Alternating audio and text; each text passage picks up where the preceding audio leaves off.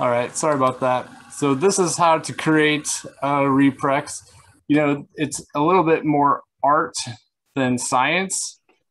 And the book is so true in that if you take the time to do a Reprex, you'll probably solve the problem yourself by breaking the problem down to a minimum example of how to do it. So the book lays out some great examples of how to do it, and I'll just walk you through the process. There's a couple of different ways you can do it. So this is in the book. Or in the Shiny Companion book to go with this book club. There's some great examples on this section of breaking it down into the components, and it gives you the examples of how it starts as a full app right here. But then there's an issue, and then breaking the components down, the app down into the necessary parts. And another important aspect is to make sure that you are you use a boring data set or a data set that's familiar, like Iris or cars. And then also, if you can't do that, you know, supply your own data, and it gives some examples of how to do that. I won't go into that explicitly because I think the book does a good job. But like I said, this is more of an art of breaking down the components of your problem so that someone can help you. So what they do here is they break it down, and then we finally get here, but then they break it down even more. I don't know if I want to run this. Let's run it and see. So as we were talking about last week of how to read the traceback errors and the arguments here, I typically find the errors in the browser usually pretty confusing and not very helpful all the time. But as you do more Shiny apps, you'll find that you'll get a sense for what kind of error you have. Missing argument 10 is usually a missing error or a missing comma, because that's what I'm missing, or missing paren is my favorites. But I've just kind of learned to know what I was working on, and then if I get that error, what the issue may be. But we talked about, if we look right in here, that gives you a clue to what your error is. So it starts out, and like Colin was mentioning last week, you flip this upside down, but I'm actually okay reading it up. It makes sense to me. But as you see, it stops at the validate slider value, and that's the issue. But the book goes through some examples of breaking the app down some more until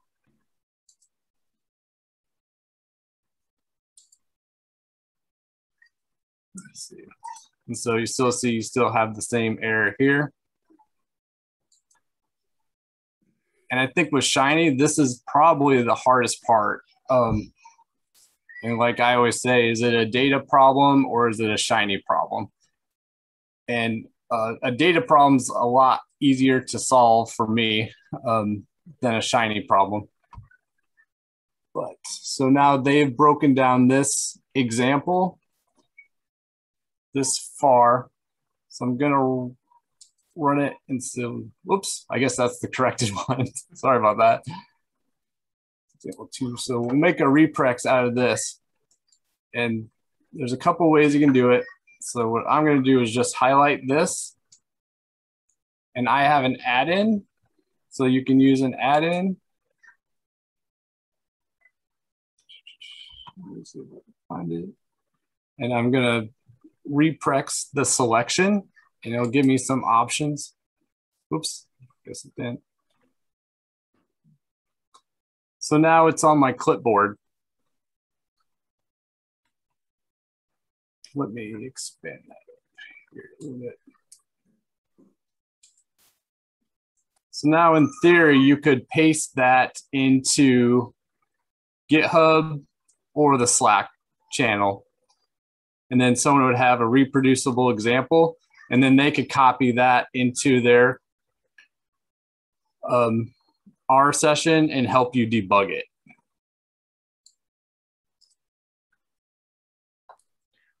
What's that add-on, Kevin? Where do you have to download that separately, or is that already built in to the RStudio IDE? I don't remember if I had to include add-ins, but when I downloaded the package, it came with it. And I don't know if I've already had a setting that I had add-ins already or not, but it's super handy. And I'll show you another way to do it from the console too. And I was expecting when I did that another option would occur. So I'm going to try it this way too. Yes. So this gives me a little bit. So it's asking me on the clipboard, and I already have one thing on the clipboard. So here you can select the target venue, and that's an argument of the function when you do a reprex, GitHub or Stack Overflow, R script, HTML, or a Slack message. And right here, you can also select this button to append the session info, so they know what kind of operating system you're working on. So let me try this. And I think I know what happened.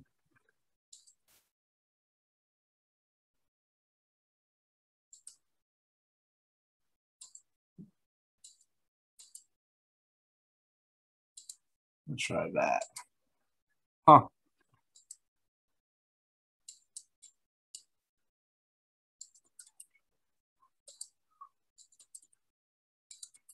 Huh. I'm frozen. Get out of there. There. I probably should have done this. So we're going to do 2. No.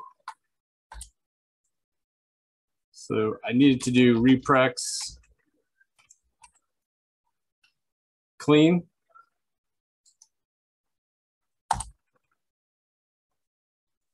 Now I can go back.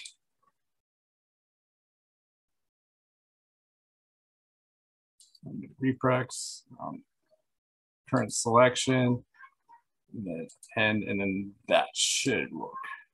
There we go.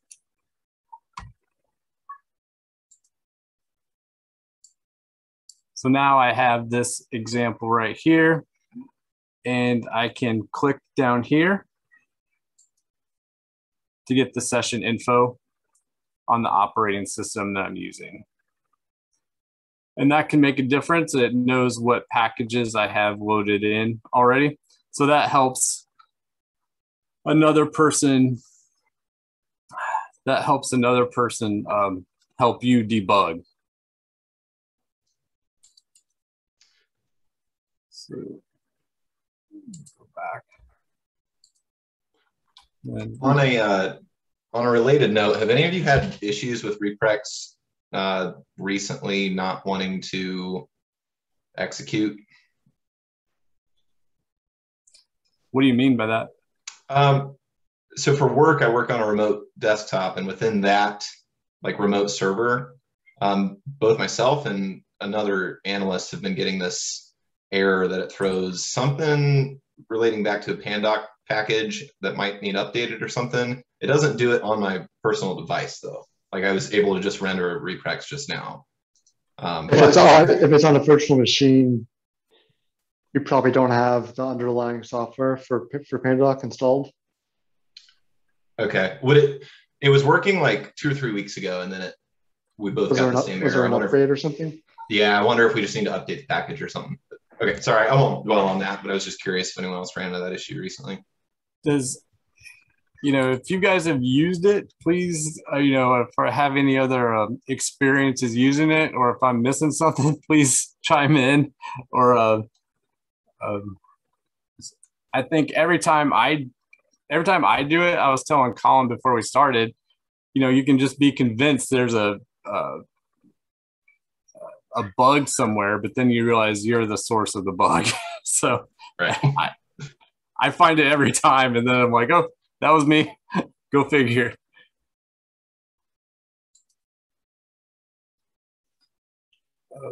Let me do this. I can't. I mean, I'll be 100% honest. I mean, this is the first time I've seen Reprex, and this is just, blows my mind. I'll be honest with you. So, and then I was also thinking about this because I also teach a class in this as well. I'm going to start telling my students to do this. Copy your code, use this little add-on, send me your code. So this is great. You can also do it from console as well, Reprex, I think, and then I think that's all you have to do. Oops. The nice error code you get is fun. Are we just going in circles? It's pretty funny if you read it up top there. Yes, I am. Yikes. That's funny. Reprex clean.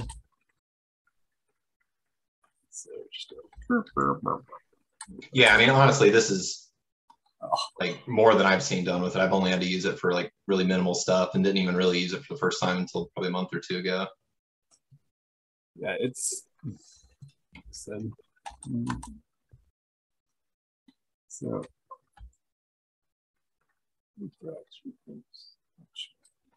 I'm drawing a blank on how to run it from the console.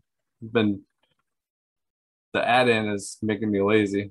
I think there might be another step you have to do before running that line.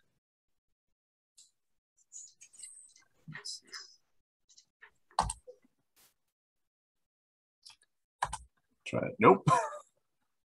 Parse text. I'm drawing a blank on how to run it from the console.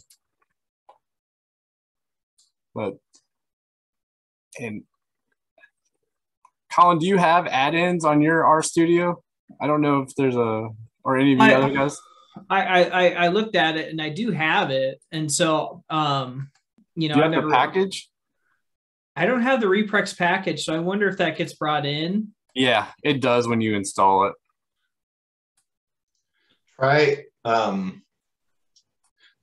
Try library Reprex in the console. And then I think execute that and then try the Reprex just with no argument. Nope.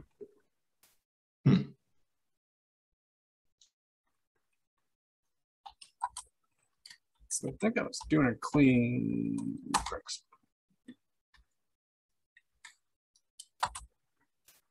Nope. And of course that always works, when you're testing it yesterday, but to run for the console, like make sure you show them how to run it from the console. But I don't know.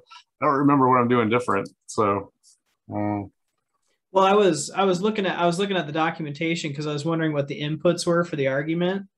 And so if you look at X, it says it's an expression. If not given, Reprex looks for code in input.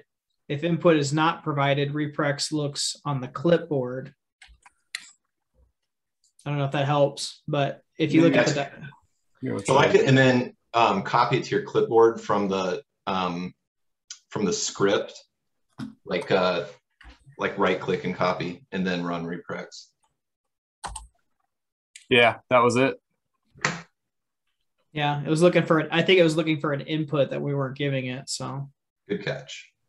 Nice. But that's it. And then you can just copy and paste it into a GitHub issue or Slack. And the Slack channel is amazing for picking up tips on how to use Shiny and other people's examples. And you can get a lot of help if you have general questions or specific questions. It's just amazing. Sometimes it's over my head. So, but it's fun to look at what's possible.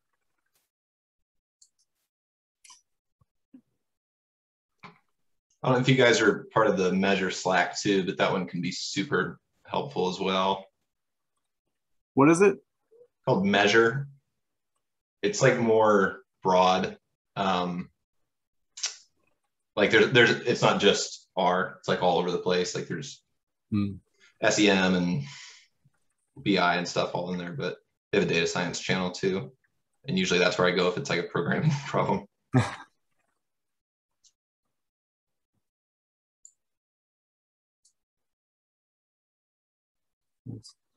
Is there any questions? Anything I missed? No, I think I'll have to start using this package now. It looks pretty slick. Yeah, the add-ins fun, and just going through the, I think I've never even tried to do a Shiny app. I think that would be the most, I think doing that's the most challenging, and bringing it down to its core elements is probably the most challenging thing. But it makes you think, and that's the number one thing. The number one goal is to make you think through it. So if that's what works. But also, as you know, the book brings out a good point, is that, you know, if worse comes to worse, and if you can share it, you can put it on RStudio Cloud, and then you can share it with the whole app with someone else if you had to, outside of it, or come up with them. I forgot about that approach too. I thought that was a pretty clever approach for debugging, is putting it on RStudio Cloud. I enjoy RStudio Cloud so much. It's fun to get on it on a Chromebook and rip away on some R code. So, Kevin, could you sort of clarify? And so, like, sorry, this is me not being up on this chapter, but what I'm gathering is, like, we started off with example 1 in that script with the full thing. And then it looks like the approach they took was to run the code, look at the traceback, and see where that error was. And then basically, like, strip out all of that data frame stuff to get to the broken down version. yes. Okay. And let's see. I have too many tabs open.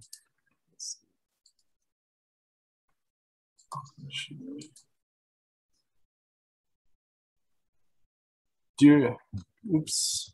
Let's go there. See if I missed anything. So I think, Shane, I think the also thing too, and I know you're catching up, I think part of the chapter 2 was also focused on, you know, the first kind of thing, locating where the issue is first. Like that's like half the battle, is identifying where the issue is. Right. And then the second part of it was diagnosing how to solve that issue. And so I think with Kevin's, it was the reproducible example, but the book also talks about like print debugging. So like doing some using like observe event to see like what are some of the outputs, to send outputs to like logging, or like to log what you're doing.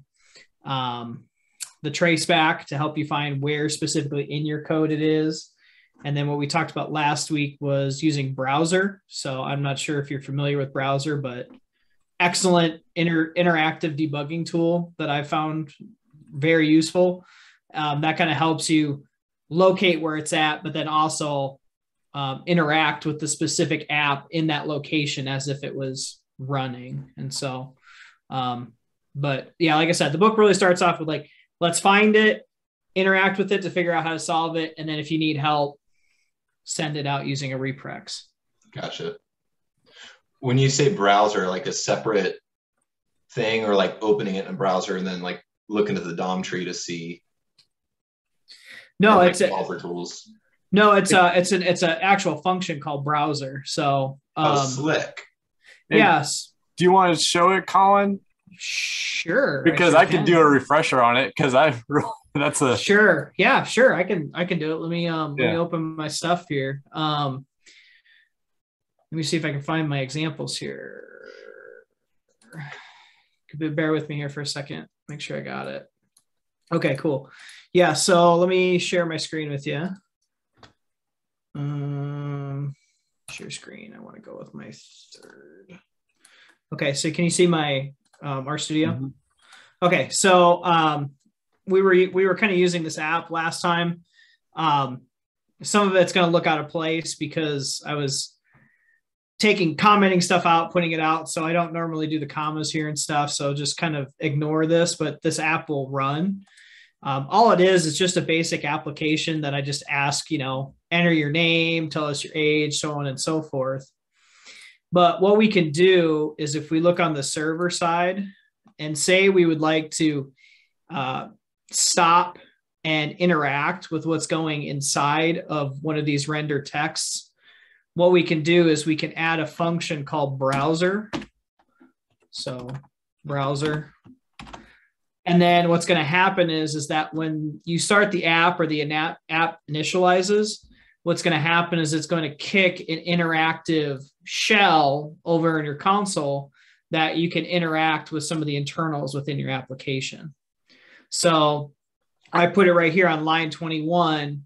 What's going to happen once I run the application, it will stop right here and put this interactive prompt in my console that I can interact with. So do that as an example right now. Run the app, and you'll see that there is just this slight change in my console. You're in the browser because you see this right here, and you also get access to different tools up top, like next, stop, execute the remainder, continue, and then stop the whole thing. So now, because I'm now that I'm kind of stopped right here, what I can do is I can start looking at different inputs that I've provided. So if I would like to see what my name input looks like, because I'm in this interactive kind of shell, I can type in input question mark name. I don't have anything in there right now, but if I wanted to, I could go back to my application that's running here in the background, enter my name. Now I'm going to have to walk it through because I just entered that. And so I have to get the app to pick up that change. And so there's a couple ways to do that. Either you can click the next up here, or the shortcut is just the little N on your keyboard and enter. And you can see it's walking through the application. And so if I look at it, my input, and look at the values, now my name's there. So now you're kind of interacting with the application, with the browser, so you can kind of get a better view of what's happening in this location right here. Yeah, browser's really good. And what we talked about last time too, browser's great, even not in a Shiny application, even if you're trying to debug like a function or something. I found it great for like if you're creating like a helper function that does like some data wrangling. It's great to kind of put a browser there to kind of check step by step what's being changed. If you want to get out of the browser, if you want to get out of this interactive shell, you can either hit stop up here or capital Q, and it will stop and you're back to your console and the application is done because it stopped. Sweet. Yeah, this is probably when I've learned how to do this, it helped. The other thing that you can do too is if you don't want to use browser, like say if you're using like a version control system and you don't want to accidentally push that into your version control, you can use what are called breakpoints. Sometimes most people get familiar with these by accidentally clicking them. Yep. But first time I did it, I was like, what's this little red dot? Yep. That's kind of your first introduction to it. But the book really talks about that. This is another way to kick off an interactive browser shell is you can click, put a breakpoint here, run it. And what you'll see is it basically kicked you into that browser section, into the interactive browser shell. And so you can do the same thing that you did. Yeah. It helps. It helps quite a bit. So, and I'm sure there's more functionality than more that I showed you, but it works great. The other thing is this application, this example application, this is when it's working. So this is a working app, so I could show how browser works. But, I could see the value of it if you had if you were coming across a bunch of errors or something before. So, right. That's cool. That's elite mode. you actually feel like a computer programmer when you open it up the first time. Right. Sweet. Cool. Kevin, did we get through everything? Yeah. Okay, cool. Does any other questions? We still have a little. We have as much time as we need. So if anybody has any questions, go ahead, or comments or anything. Going once. Nothing off. Actually, this afternoon I was running into an issue. I put it in the Slack, and I think I understand it now. So I don't need a full Reprex for it. But I was trying to figure out how the file input works with mshiny. I can share my screen and share what I walked through with myself.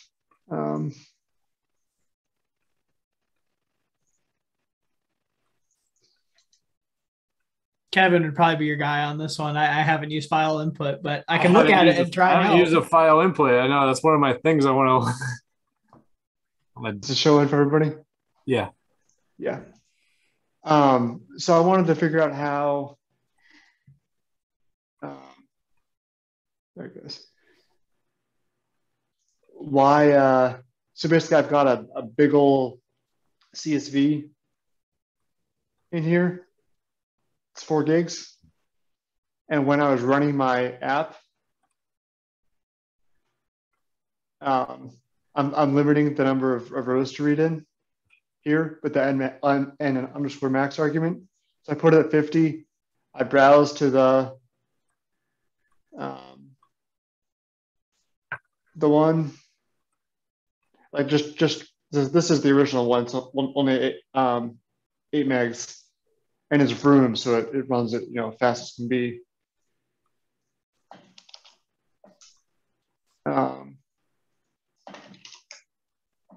Why is it showing 2 rows? Now I might need to debug my reproducible example here. That's kind of embarrassing.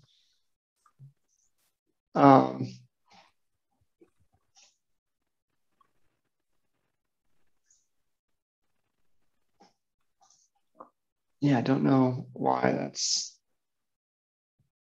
2 rows. That's not right.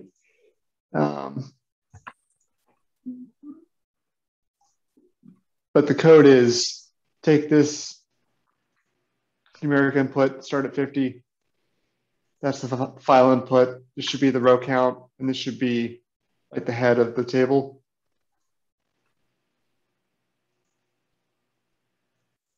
And this should just be the so it should be taking this. Oh, here it is. Yeah, I was gonna ask what that argument is. Because I was messing with hard coding it. That's why. Input. There you go. So if you run that again.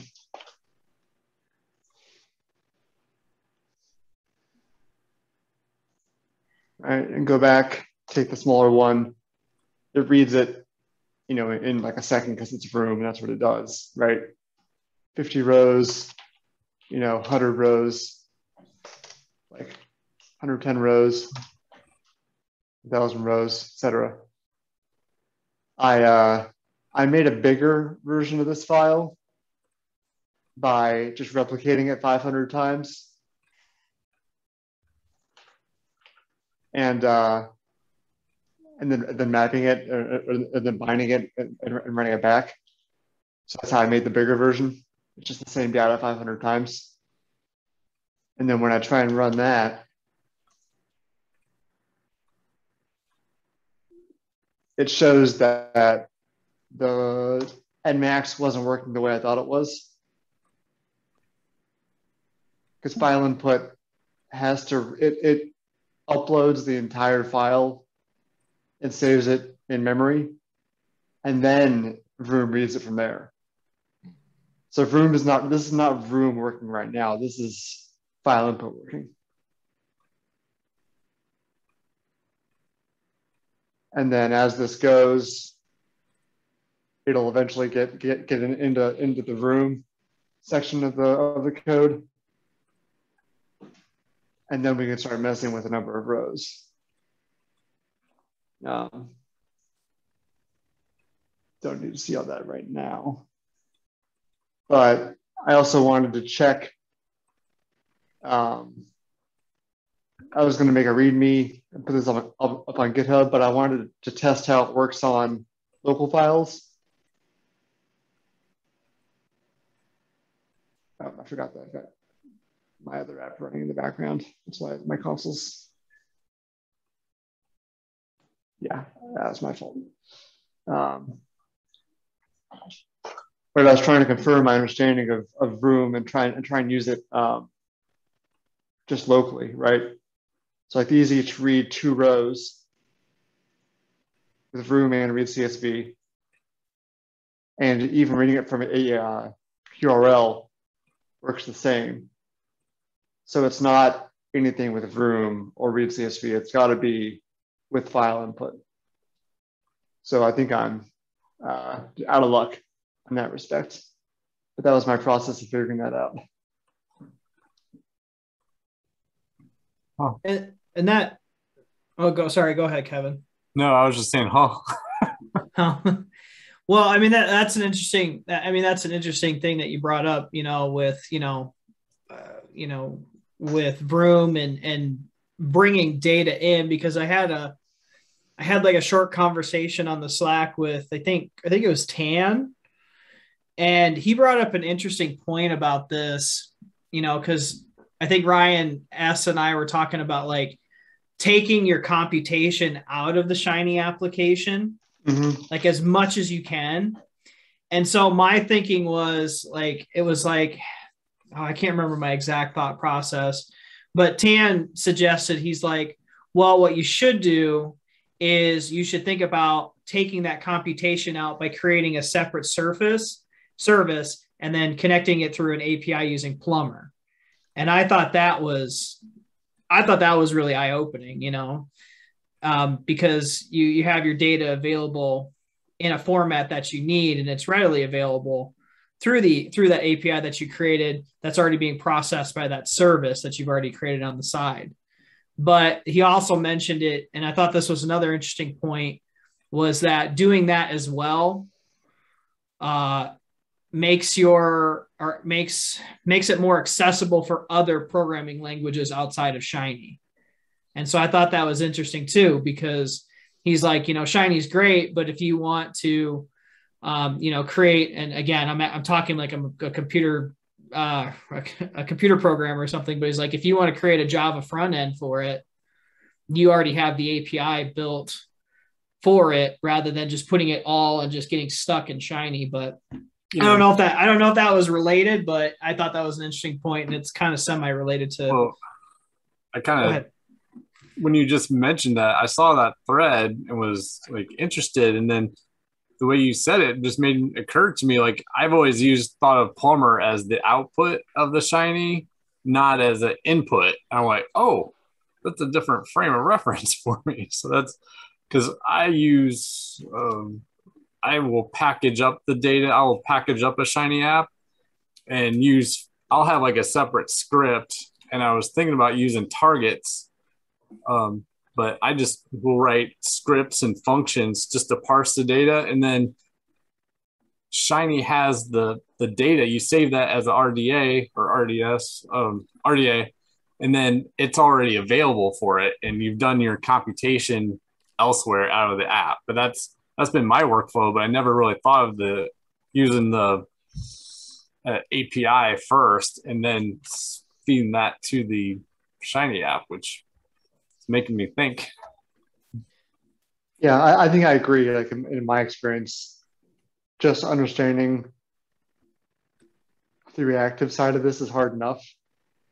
And then if you start doing your computation inside your server function, then that just makes it more complicated than it needs to be. So even if I have to do that in server, I'll write like more functions than I usually would and use those in the server. So at least Like it's more concise. For sure. Yeah.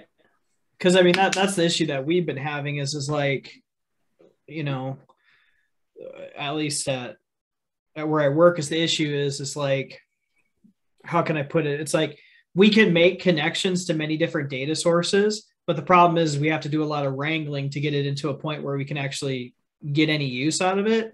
And so it's like, well, what we should have is we should have a separate process that processes that data. And you know, it's like data engineering. It's not really data, you know, science, but getting it into a format that when you do hook it up to a Tableau or a Power BI or a Google Data Studio, it doesn't have to do a lot of computation to actually get it to work. I mean, you have to do a little bit more. And like I said, I'm talking like I'm a computer programmer, so I may be saying stuff wrong. And if I am, please correct me. But it's more like DevOps stuff, you know, like you have to kind of do like the development before it to kind of like get it to work. Do you have static data or data continuously coming in? Continuously coming in. Yeah, I mean, it's challenging. But I mean, it's not like to a level of like streaming data, you know. Yeah. I mean, it's to the point where it's like comes in, you know, every day, you know, it could and even up to the hour if we wanted it to, but you know, we don't make decisions like that quick. But you know, our solution has been to try and use Google BigQuery as a backend, because I think it's more suited for like an analytics database. But my biggest thing was like, we need to get it into a format that we can use it so that when we do connect it to things like Shiny, Google Data Studio, or whatever, it's already done. And it's just, you know, it's easy to create dashboards and stuff if the data is in a format that you can use. Yeah. So, at least that's my viewpoint anyways. I pull data down from Qualtrics every day, but I mean, I was thinking about maybe automating it, but I like to see it. It's still small scale, and I like to see it before it goes out to the client in case there's something has gone awry. So, I still have that luxury where it's, you know, I'll pull it about 5 a.m. and then kind of check it, make sure it looks good, then push it up, make sure it still looks good before the client sees it. And then it's great when you get a shiny error at 6:30, right when you're like, I have to go to another job. So, what are some of the like wrangling issues that you're running into that you would maybe normally do in an R script, but are trying to do those outside of it so that it's ready for Shiny? Is it like data class issues, or like trying to like parse strings and stuff, or I guess what? Well, it's checking for, people will do weird things, of course, like a missing like a missing data entry or a duplicate entry. It kicks that out, or it picks the last one. I have a script to get rid of duplicates. And I also test in my Shiny app. I love the point blank package where you make assumptions that there are no missing values for a grant for a project. There's no missing values. You're expecting your score ranges to be between 0 and 6. If there's an exception, it will let me know if there's a duplicate. It'll give me like a nice report of the duplicate entries. I caught one where there was because of COVID, different data sources. I had to make a different data source, long story, but I didn't think to check that they would have the data come in through a paper survey and then one through an online survey. I didn't think there'd be lo and behold, there is. So, you know, catching that sort of stuff. Gotcha. People do weird things with your data that you can't imagine. Right. And you probably can't imagine each one of those up front. Probably only come across it once you throw the error.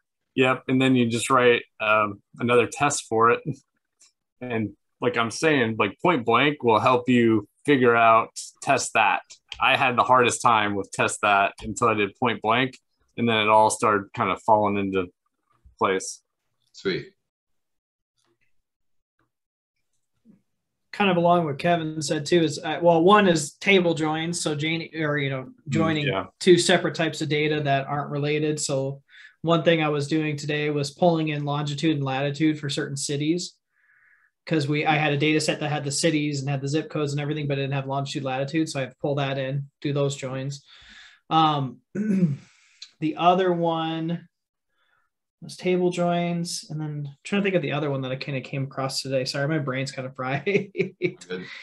I have a big project rolling out tomorrow, so my brain's kind of fried at this. Lost my train of thought, so if I think of it, I'll bring it up. So the goal is to try to do those table joins outside of the server function then?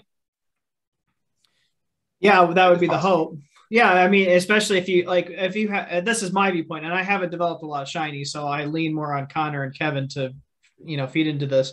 But like, if you have just one little small, scorecard that shows one value that you have to join data to actually get that value, is it worth spending all of that Shiny computation to actually do that join there when you can do it outside in a separate service and then just already have that value pre-populated in a separate table? Right. Hence where like BigQuery would come in, then you would just do it in BigQuery and at least that's my viewpoint anyways. But again, I lean on Connor or Kevin because I haven't. And I wonder too, the context too. I have the ability and context to just continuously run my data separately and then push it out like an update.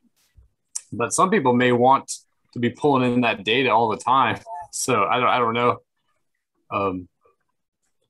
In that context, but I think you would have to functionize that rather than writing a huge script. Yeah, I would definitely condense that or put it in a function and try to push as much of it outside of the server as you can. But then you could also like use the validate function inside Shiny. Oh yeah, that's like great. If you're doing joins, if you're doing like a filtering join, you can validate that you didn't lose any distinct key IDs or anything, or like you can validate that you didn't you have the number of rows that you expected or the number of columns you expected. You can do that in Shiny. I never thought of doing it that way. That's a great idea. Yeah, it's the validate function. Yeah, and you tell I use what that to expect. for. I use that in a different context, but I never thought about it in that context. I use it to, like, if let's say I have my context, like let's say there's no post entry, like I tell, instead of Shiny running an error, I just say, oh, you need to add more data. We're still waiting for data. Or I'll just put like a message to the user so there's no some ugly red thing that they don't understand on there. Right. Well, so validate it does that messaging. Nice. For you. So like I've got one where I expect the user to upload, say, like a CSV file. And I've checked the file extension in the server function to make sure that it is a CSV. And if it's not CSV, I give it I give it the message that says, please upload a CSV file, not, Excel or something else. I had an app at work that if you accidentally uploaded an Excel file, it wiped out the database. Whoa. Input validation. Yeah. I go, we got to change that like right now. Someone's got to fix that. I wiped out a database. I'm like, sweet. Yeah, that's one of the big things I did at the Shiny app that I rolled out that I rolled out for my work is just input validation. Yes. Only accept known good inputs. If it's not on this list, it's not getting through. Sorry. Does that error message that the user gets repeat back to them the file extension that they tried to upload? Say, hey, we need a CSV, not paste in the file extension. Not automatically, but you can tell it to with just like a paste function, like paste or str_c. Yeah, sweet. So you can just construct that message. Yeah. Okay, that's cool. Yeah, and it's much more user friendly than that big ugly red text. Right. Yeah. Yes. and I did actually, and I don't mean to change the subject, but it reminded me what I was saying. What I was going to say about the other issue that we have is we work with a lot of APIs because we have a lot of third-party services, and sometimes APIs are at the mercy of their data processing, the third parties, and so sometimes you don't get what you expect back, and so you got to kind of work with that as well. So like you want yesterday's data, but they only have data for 2 days ago. And so you got to deal with that. And so the testing framework, and now that, Connor was saying, create a function for it, we can do the testing outside of the Shiny app rather than doing it in the Shiny app. That's the other kind of stuff that I was kind of thinking about as well. How does that testing outside the Shiny app work then? Like, this is something I'm super naive to. Like, can you run a different script and then reference that, or do it in a totally different tool, or what's that whole scoop? And I'm only speaking to my experience on it, but and again, this is kind of getting more into data engineering than it is data science. But this is just the way we've been kind of doing it. Is we've been using Apache Airflow to monitor, and it's a Python software that you can use. That's just a workflow monitoring service. And we have a separate script that does all the it pulls all the data and it validates all the data before it gets written to the actual database that, all of our applications pull from. And so it's like a separate script that we have on the side that does that, and does all the testing and stuff. And one of those tests is to validate the date. So if we make a call to an API that says, hey, we want yesterday's data, but we got 2 days ago, it fails, logs it, and then retries it, rather than, messing up our database and just doing a bunch of duplicates in it. And so, but I am far from a good data engineer. But that's just the way we found to do it. Within the R confines, there's the test that package. And also there's a package called cover page that I love that will if you run that, it will give you a nice summary of all your tests and the results of your test and a nice markdown report automatically. Okay. I love that package. So you can run your test, when you do test that, you can just test individually. I'll test the scripts. I haven't gotten into testing the actual Shiny components yet. And I'm hoping to learn from this book. Is that a package? Is it cover page? Yes. CVR page. Oh, and so not spelled out. Yeah, I think. Spell it all funny. So let's say you don't have access to some other outside tool and no other programming language. In theory, could you pull your data in, whether you're using an API or if you've got static data in a CSV or something, do all your cleaning in an R script, and then just write that to a new file that then Shiny reads in, and do all your cleaning that way? Yep. Okay. Trying to conceptualize how that flow works, but that makes sense now. Yeah, I would be a lot more I'd efficient with a Python script or some other tool that's for that. But if you had to do it all with R, it sounds like you probably could. You 100% could. I would almost never hook Shiny up to raw data that hasn't been processed in some way. Right. Makes sense. It's just asking for trouble. Yeah, absolute nightmare. Debugging fiasco. Even you could, I don't know if you're familiar with cron, you could set up cron tasks, depending on your operating system that you're using and whatever operating system you have access to. You could schedule your own task using cron if you have, if you're on a Unix based system. But again, I'm kind of getting in murky waters with that. I think cron, the problem with that, if I couldn't do it on my computer because it goes to sleep, but if you have a server, you could absolutely. Okay. So is that just a task scheduling? Yeah, it's tool? almost, yeah. And just use that to run a script prior to pulling that stuff in. And you can also do GitHub Actions too. Is pretty interesting. You can run tests on GitHub Actions. Sweet. Picking up all kinds of cool stuff here.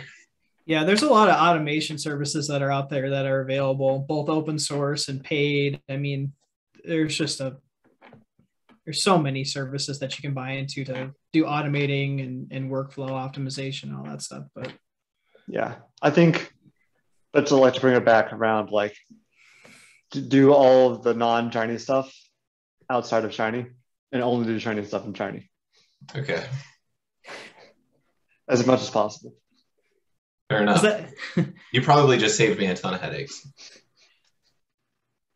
that's why I stopped doing shiny for a while, because I would make like a monster application, but I was just stuffing like wrangling code in the server. And I was like, why is this so slow? Why are people like raving about this? And then I put it down, and then I learned that, and I was like, oh, I am now smarter for taking my computation out of that. So yeah, cool. I did that. My first big shiny app I realized maybe I shouldn't load like the 5 gig CSV file. I shouldn't put that code in the server. Should put it at the top of the UI so that it only runs once. Ooh, yeah. Not once every session. Oof. Hey, I'm going to send you guys a link to a tweet on GitHub Actions and testing. A great blog post. Let's see how it works. So that's a great tutorial on using GitHub Actions to test. So with Actions, so I was reading into Actions the other day. Does it cost money if you're using it for like private stuff? No, not if you're using it too much. Okay. There's a limit. There is a limit, but I use it on one. Well, what would be too much, I guess, is the question. I'm not sure what I can't remember the limit, but it seemed like a lot to me. Okay, so don't go over the limit. I mean, they'll document. They'll like when you can look it up, and maybe I'll look it up for next time. But it's because I was looking at that and I was wondering about it, and then it was just like it's free for open source stuff, but if you start doing it behind like a private repository or something, again, I briefly read it, so I may be misquoting some stuff, but it was like if you go over a certain amount, then you're going to be charged, and I didn't know what the pricing was on it, but. All right, guys, I got a drop here. Damn. Yeah, it's already 7. Yeah, Gotcha. it's 7:00. So I do appreciate everybody. We'll see everybody next week. All right. We'll do chapter 6. So have a good night. Cool. See you. Thank you. All right, see you everyone. Bye.